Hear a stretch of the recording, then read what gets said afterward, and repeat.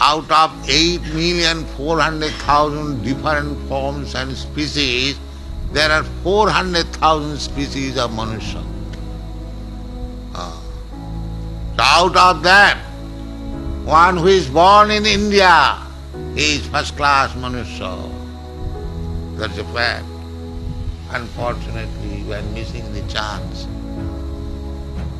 Therefore, Chaitanya Mahaprabhu says, Bharat bhumite manusya janma haila ja.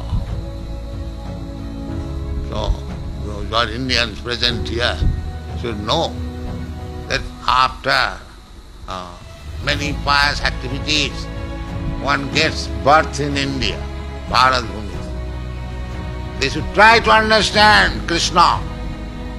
There is facility, there are shastras. Krishna personally speaks Bhagavad Gita.